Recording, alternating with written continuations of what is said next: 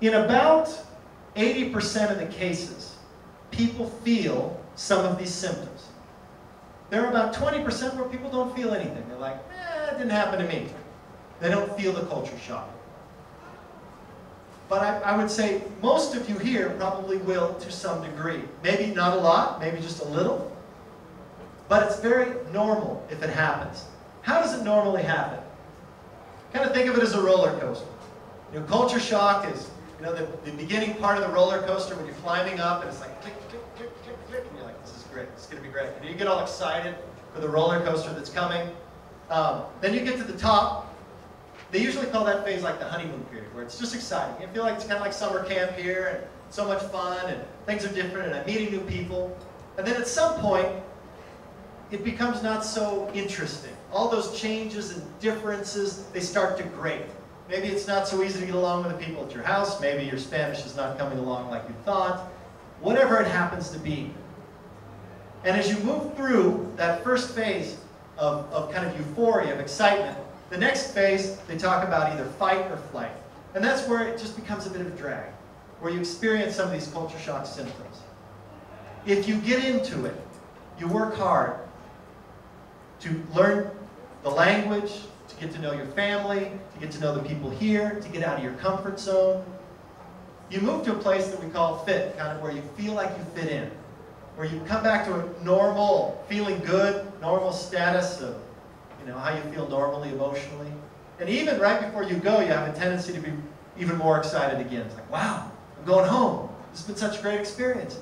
And what they find is that culture shock adapts even to the amount of time that you're here. So if you're here for 6 months, you get 6 months worth of culture shock. If you're here for a month, you get 4 weeks of culture shock. So you'll find that kind of this curve adapts to your time here. Not unusual. So how can you avoid or get out of culture shock?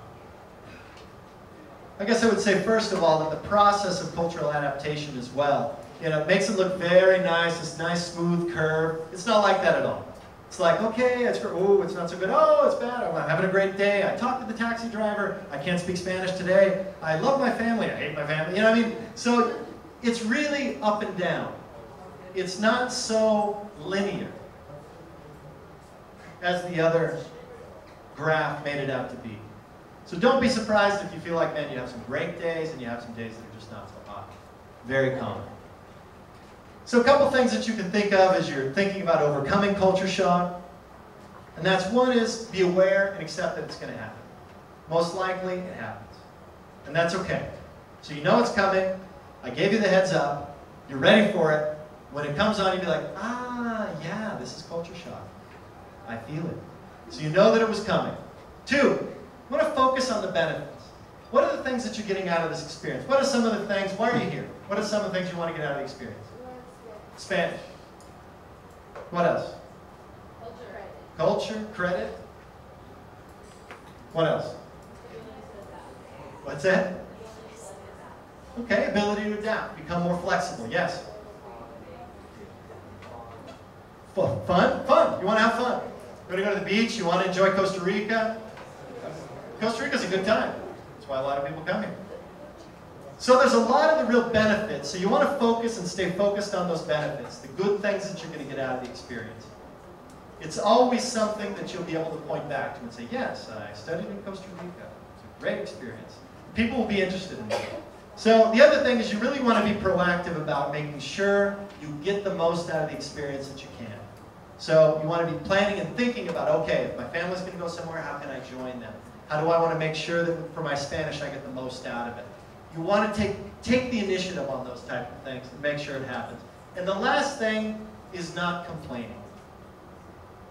A lot of people get into, when they start getting uncomfortable, and they start going through culture shock, they get into that space of complaining, where it's kind of like the food and the program and my family and the other students, Spanish class, and people get into a rhythm or into a space that gets stuck complaining. And if you're getting stuck complaining, you'll find that you really won't get as much out of the experience. There was this quote that I really like. Quote. I'm going to jump to the quote, and then I'll come back to that. The quote on criticism, it says, while it's possible that a long-term visitor will achieve enough understanding of the host culture to be knowledgeably critical, such ability is long in coming, rarely insightful, and nearly always unappreciated by the host nationals. So if you have anything to say critical about the Costa Rican culture while you're here, keep it to yourself.